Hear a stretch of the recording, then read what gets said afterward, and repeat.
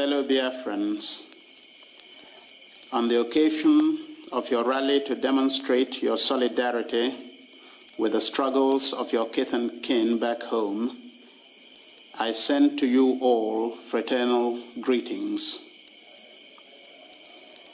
As one who has been entrusted with the onerous responsibilities of guiding our young republic through these difficult times, I must confess that it is always a source of deep pleasure and encouragement to me to receive assurances of the support of the people and their continuing determination to persevere until complete victory is achieved.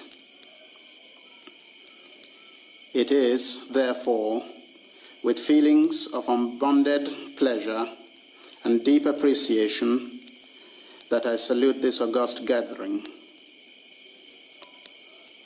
You are all aware that for over 4 months now, Nigeria has been waging a war of aggression to destroy Biafra and her people. This invasion by Nigerian hordes was mounted because the people of the former eastern region of Nigeria were forced on May the 30th, 1967, to declare themselves the independent state of Biafra in order to assure the security of their lives and property. As you are aware, the people of the former eastern region of Nigeria had believed, as if it were an article of faith, in the concept of a united Nigeria. No section of the then Federation of Nigeria had worked as assiduously for the attainment of this ideal as did Eastern Nigeria and her people. No section had made as many and varied positive contributions towards the realization of true unity. Having over the years spearheaded the movement for closer union, having demonstrated our faith in Nigeria in concrete terms, by allowing our sons and daughters to sojourn in other parts of the country, thereby contributing tremendously to the development of such areas to the neglect of our own, it was a hard decision for us to take to opt out of a federation in which we had invested so much. But we had no real choice. Over the years, our erstwhile compatriots had made it clear in unmistakable terms that they did not want us in the Federation.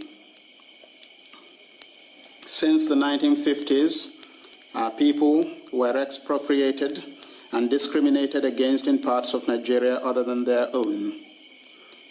Furthermore, the experience of the 3 harrowing waves of remorseless genocide in 1945, 1953, and especially in 1966, involving a total of nearly 40,000 dead and countless others maimed or destitute, provided an object lesson which could not but be taken seriously. Self-preservation is probably the strongest human instinct, and it is this that has compelled the harassed and persecuted people of eastern Nigeria to seek refuge in their own home and amongst their kindred. As a proverb of one of our Biafran languages has it, a man who is rejected by others cannot reject himself.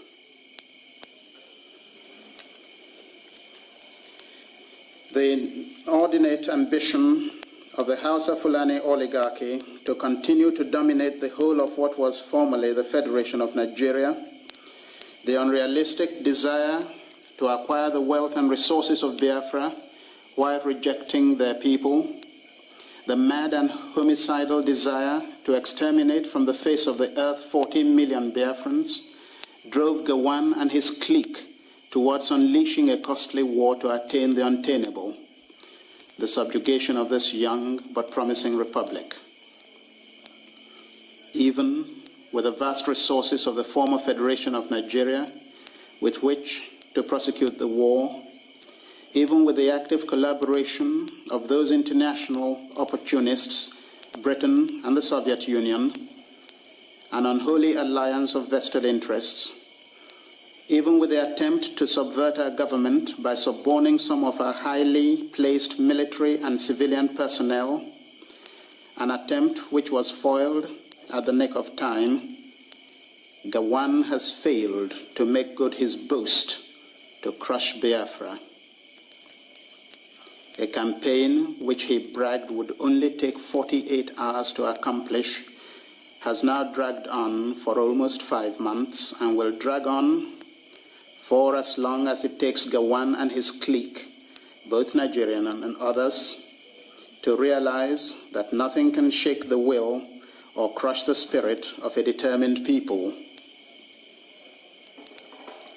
If Gowon's military campaign has achieved anything, it is only a confirmation of the fact that Biafrans have nothing to expect but destruction from the hands of their erstwhile Nigerian compatriots.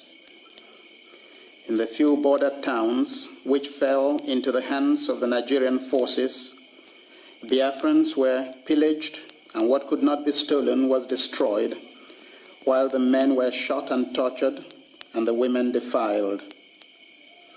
Even foreign correspondents have testified to the massive killings of people of Biafran origin and a particular ethnic grouping in the Republic of Benin when that young republic fell into the hands of the Nigerians as a result of treachery. Instead of accepting the fact and the truth which they know, that they forced the people of the former eastern region out of the Federation, the Nigerian aggressors have been attempting to dupe the world by claiming that we seceded in order to keep our oil wealth to ourselves. You all know that in spite of our oil and other resources, the former eastern Nigerians were always the greatest advocates of unity. General Ironsi, himself an Easterner, was murdered by the northern Nigerians because of his determination to unify the country. For a people who have made such great sacrifices and abandoned their most valuable investments in Nigeria in quest for safety, this is the unkindest thing to say.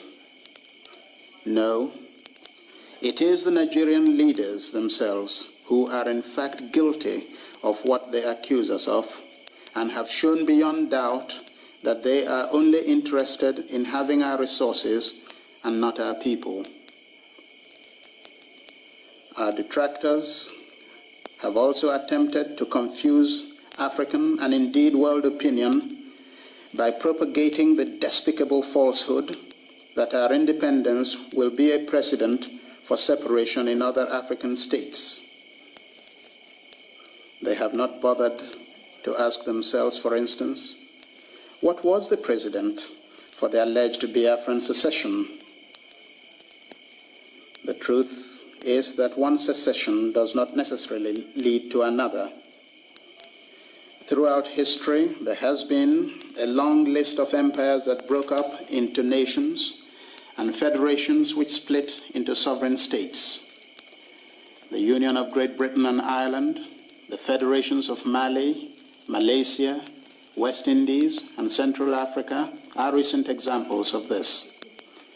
The disintegration occurred on account of unique local factors or to grave linguistic and religious differences. Biafra, however, remains a lesson to all countries of what could happen if they were to unleash a pogrom against a section of their own community. Amongst other spurious arguments trumped up by the Lagos clique is another that Nigeria is a single, interdependent economic unit and that its disintegration would disrupt established market trends and leave the separate economies so much poorer. It is true that as between the regions of the former Nigerian Federation, the economic pattern was one of interdependence, but this is equally true of all world economies which are complementary. but this should not make us to try and force unworkable political units on an unwilling people merely to create a large market. It is enough for both states to enter into trade and technical agreements. With more efficient planning, these separate units could even be made economically more prosperous. This also disproves the argument that Nigeria would not be viable without Biafra.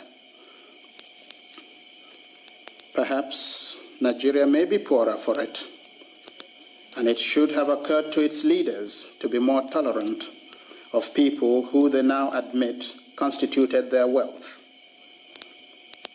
But the rest of Nigeria has enough potentiality to remain a great and united African state, if only its leaders would show realism and imagination in harnessing their vast potential resources. The Nigerian leaders demonstrated their scorn for African opinion, which they are now trying desperately to cultivate by refusing to accept our calls for a peaceful resolution of our conflict through the good offices of many African states. Even when they had reluctantly agreed to the Organization for African Unity's desire to mediate, they are taking steps to frustrate their efforts. Biafra is no longer asking for anyone's mediation, but is willing at all times, as in the past, to resolve its conflict with Lagos at the conference table. The Organization of African Unity has shown itself insensitive to our suffering and incapable of resolving the crisis. A so-called mediation, which presumes that there is only one side to a dispute and can go to every length to appease that side, cannot be expected to be fair, objective, and just.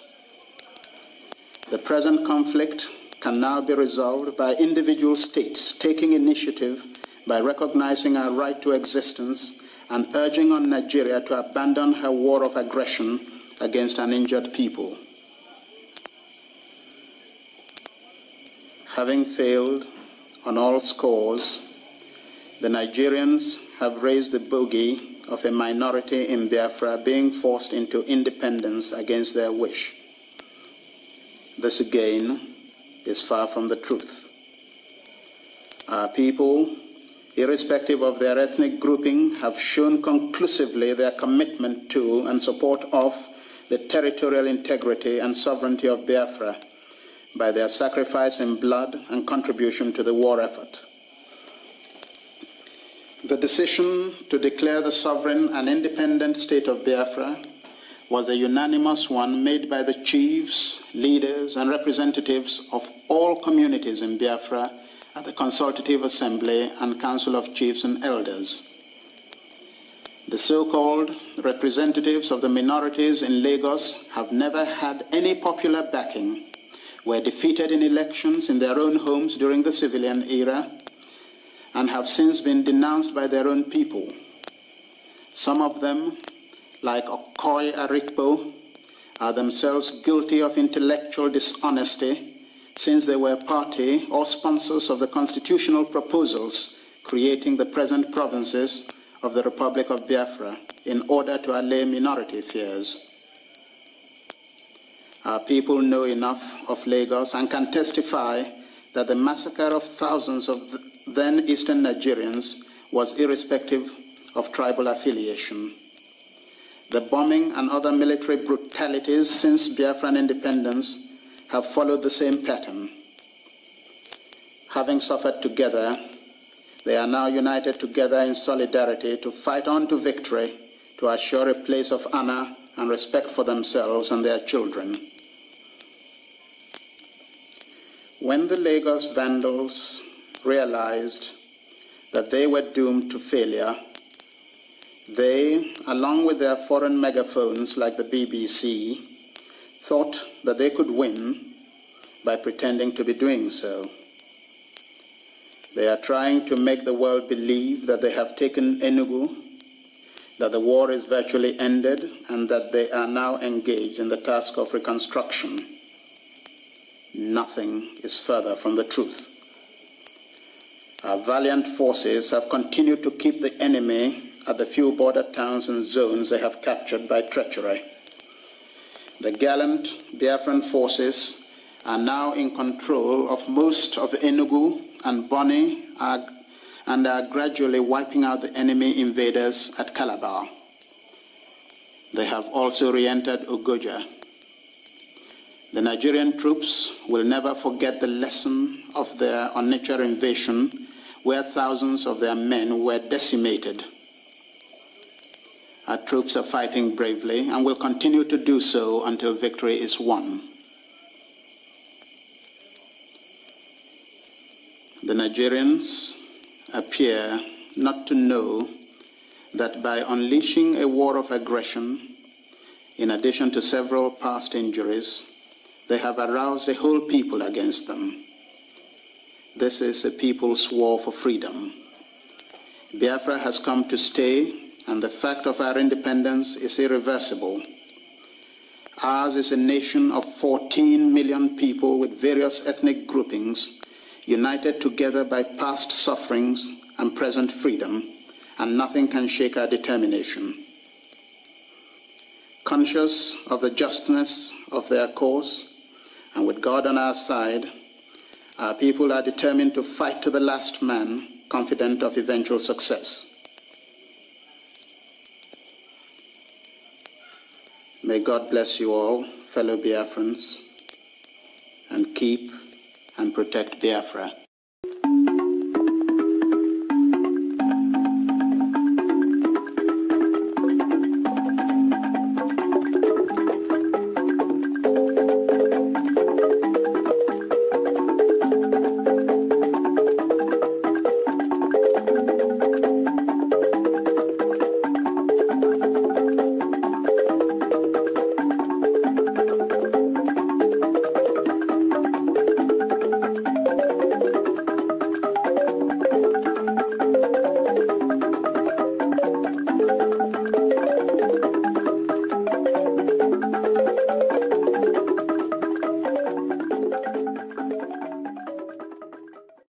Fellow Biafrans, on the occasion of your rally to demonstrate your solidarity with the struggles of your kith and kin back home, I send to you all fraternal greetings.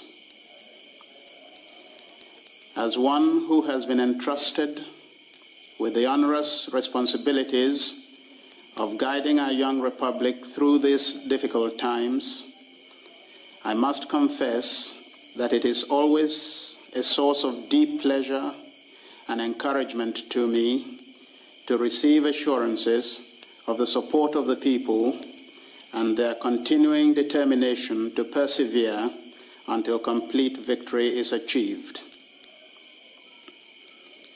It is, therefore, with feelings of unbounded pleasure and deep appreciation that I salute this august gathering. You are all aware that for over 4 months now, Nigeria has been waging a war of aggression to destroy Biafra and her people.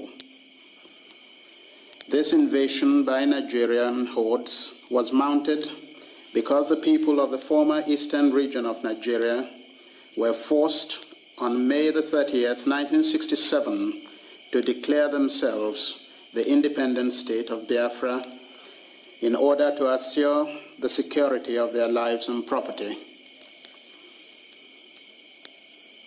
As you are aware, the people of the former eastern region of Nigeria had believed, as if it were an article of faith, in the concept of a united Nigeria. No section of the then Federation of Nigeria had worked as assiduously for the attainment of this ideal as did Eastern Nigeria and her people. No section had made as many and varied positive contributions towards the realization of true unity. Having over the years spearheaded the movement for closer union, having demonstrated our faith in Nigeria in concrete terms by allowing our sons and daughters to sojourn in other parts of the country, thereby contributing tremendously to the development of such areas to the neglect of our own, it was a hard decision for us to take to opt out of a federation in which we had invested so much. But we had no real choice. Over the years, our erstwhile compatriots had made it clear in unmistakable terms that they did not want us in the Federation. Since the 1950s, our people were expropriated and discriminated against in parts of Nigeria other than their own. Furthermore, the experience of the 3 harrowing waves of remorseless genocide in 1945, 1953, and especially in 1966, involving a total of nearly 40,000 dead and countless others maimed or destitute, provided an object lesson which could not but be taken seriously. Self-preservation is probably the strongest human instinct, and it is this that has compelled the harassed and persecuted people of eastern Nigeria to seek refuge in their own home and amongst their kindred. As a proverb of one of our Biafran languages has it, a man who is rejected by others cannot reject himself.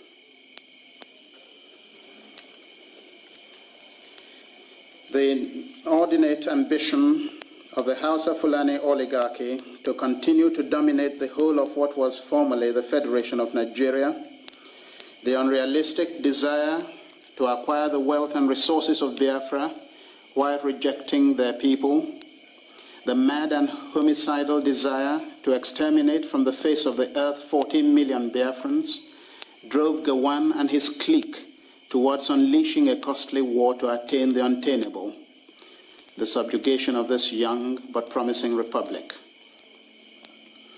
Even with the vast resources of the former Federation of Nigeria with which to prosecute the war, even with the active collaboration of those international opportunists, Britain and the Soviet Union, an unholy alliance of vested interests, even with the attempt to subvert our government by suborning some of our highly placed military and civilian personnel, an attempt which was foiled at the nick of time, Gawan has failed to make good his boast to crush Biafra. A campaign which he bragged would only take 48 hours to accomplish has now dragged on for almost 5 months and will drag on for as long as it takes Gawan and his clique, both Nigerian and others, to realize that nothing can shake the will or crush the spirit of a determined people. If Gawan's military campaign has achieved anything, it is only a confirmation of the fact that Biafrans have nothing to expect but destruction from the hands of their erstwhile Nigerian compatriots. In the few border towns which fell into the hands of the Nigerian forces, Biafrans were pillaged and what could not be stolen was destroyed, while the men were shot and tortured and the women defiled. Even foreign correspondents have testified to the massive killings of people of Biafran origin and a particular ethnic grouping in the Republic of Benin when that young republic fell into the hands of the Nigerians as a result of treachery. Instead of accepting the fact and the truth which they know, that they forced the people of the former eastern region out of the Federation, the Nigerian aggressors have been attempting to dupe the world by claiming that we seceded in order to keep our oil wealth to ourselves. You all know that in spite of our oil and other resources, the former eastern Nigerians were always the greatest advocates of unity. General Ironsi, himself an Easterner, was murdered by the northern Nigerians because of his determination to unify the country. For a people who have made such great sacrifices and abandoned their most valuable investments in Nigeria in quest for safety, this is the unkindest thing to say. No, it is the Nigerian leaders themselves who are in fact guilty of what they accuse us of, and have shown beyond doubt that they are only interested in having our resources and not our people. Our detractors have also attempted to confuse African and indeed world opinion by propagating the despicable falsehood that our independence will be a precedent for separation in other African states. They have not bothered to ask themselves, for instance, what was the precedent for the alleged Biafran secession? The truth is that one secession does not necessarily lead to another. Throughout history, there has been a long list of empires that broke up into nations and federations which split into sovereign states. The Union of Great Britain and Ireland, the federations of Mali, Malaysia, West Indies, and Central Africa are recent examples of this. The disintegration occurred on account of unique local factors or to grave linguistic and religious differences. Biafra, however, remains a lesson to all countries of what could happen if they were to unleash a pogrom against a section of their own community. Amongst other spurious arguments trumped up by the Lagos clique is another that Nigeria is a single, interdependent economic unit and that its disintegration would disrupt established market trends and leave the separate economies so much poorer. It is true that as between the regions of the former Nigerian Federation, the economic pattern was one of interdependence, but this is equally true of all world economies which are complementary. But this should not make us to try and force unworkable political units on an unwilling people merely to create a large market.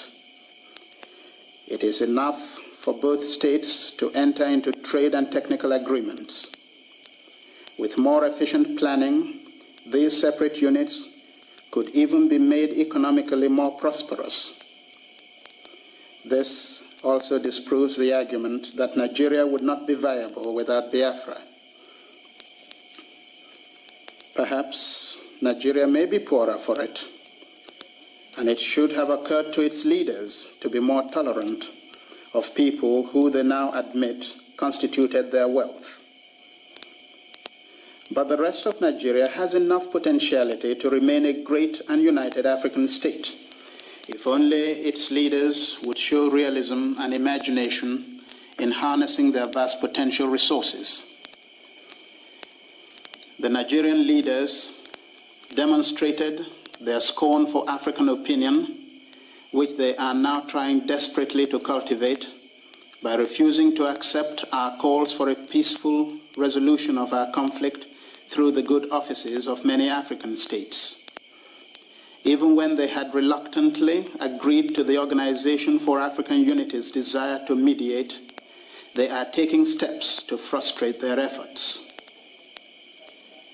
Biafra is no longer asking for anyone's mediation, but is willing at all times, as in the past, to resolve its conflict with Lagos at the conference table. The Organization of African Unity has shown itself insensitive to our suffering and incapable of resolving the crisis.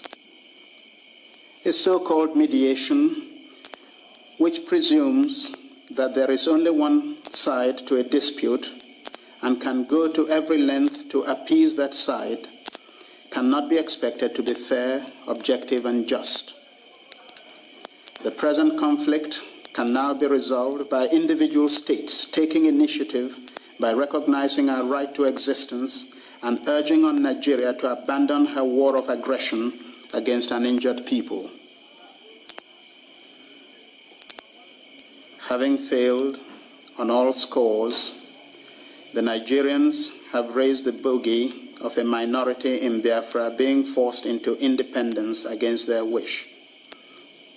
This again is far from the truth. Our people, irrespective of their ethnic grouping, have shown conclusively their commitment to and support of the territorial integrity and sovereignty of Biafra by their sacrifice in blood and contribution to the war effort. The decision to declare the sovereign and independent state of Biafra was a unanimous one made by the chiefs, leaders, and representatives of all communities in Biafra at the Consultative Assembly and Council of Chiefs and Elders. The so-called representatives of the minorities in Lagos have never had any popular backing, were defeated in elections in their own homes during the civilian era, and have since been denounced by their own people. Some of them, like Okoye Arikpo, are themselves guilty of intellectual dishonesty since they were party or sponsors of the constitutional proposals creating the present provinces of the Republic of Biafra in order to allay minority fears. Our people know enough of Lagos and can testify that the massacre of thousands of then Eastern Nigerians was irrespective of tribal affiliation. The bombing and other military brutalities since Biafran independence have followed the same pattern. Having suffered together, they are now united together in solidarity to fight on to victory to assure a place of honor and respect for themselves and their children. When the Lagos Vandals realized that they were doomed to failure, they, along with their foreign megaphones like the BBC, thought that they could win by pretending to be doing so. They are trying to make the world believe that they have taken Enugu, that the war is virtually ended, and that they are now engaged in the task of reconstruction.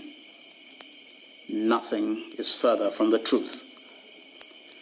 Our valiant forces have continued to keep the enemy at the few border towns and zones they have captured by treachery.